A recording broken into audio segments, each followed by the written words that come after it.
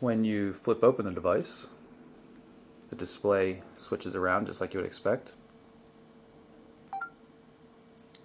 Get a different version of the main menu. Not sure why they do that.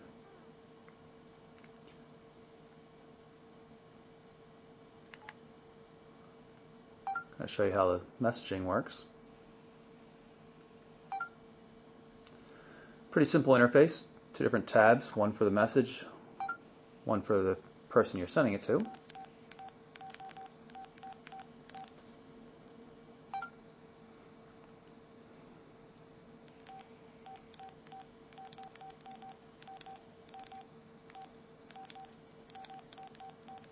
In general, it works pretty well, but I find it sometimes hits double key presses when I'm not intending it.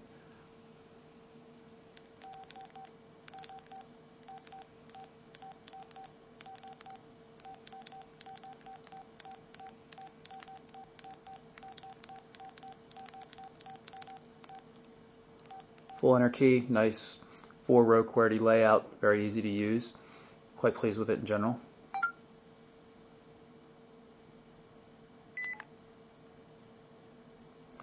Also email on the device. It's a Java client. It has access to only a certain number of providers.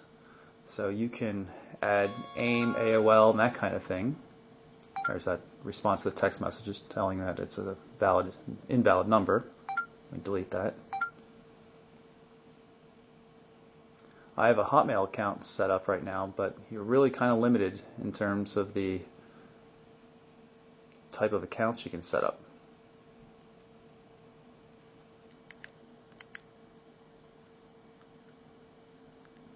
And you can see I'm having trouble with the touchscreen. Seems to be a little miscalibrated. You have to hit a little high. Anyway, the list of vendors: Yahoo, AOL, AIM, MSN, AT&T, Yahoo, Bell South, and then a few more on this page. But that's it. There's no ability to put your own IMAP or POP account on there. You see I have Hotmail already. It's going to sign in.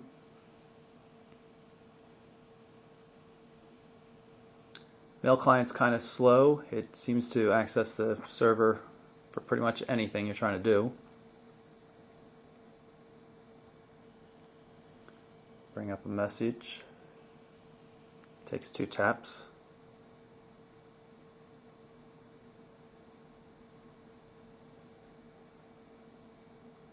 But it's workable. You can do all the normal functions: forward, reply, mark it as unread again.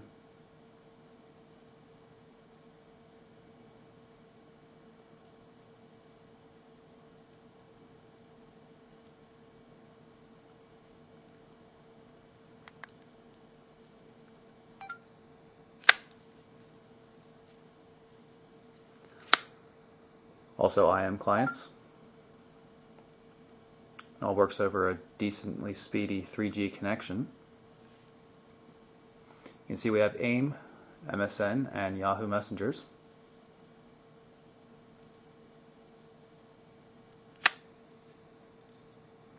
Pull up the main menu again. Also support for the Media Mall for applications and ringtones, things like that. Singular video, or cellular video rather, they've renamed it. See what they have in terms of games on the device. Just these 3, one of them is Sudoku. Pull that up.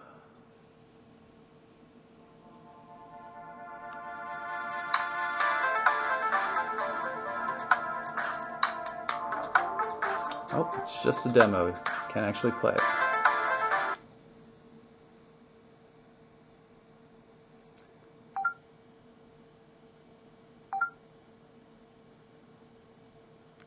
Support for the AT&T Navigator by Telenav.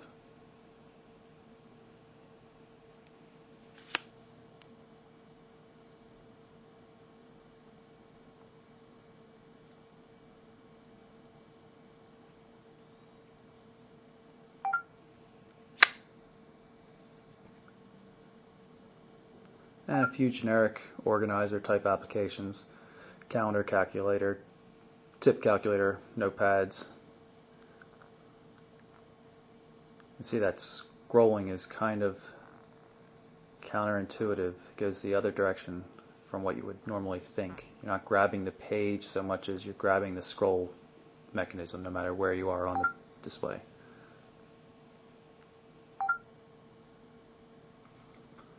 So that's our look at the AT&T Quickfire, hot little QWERTY messaging device with a nice capacitive touchscreen.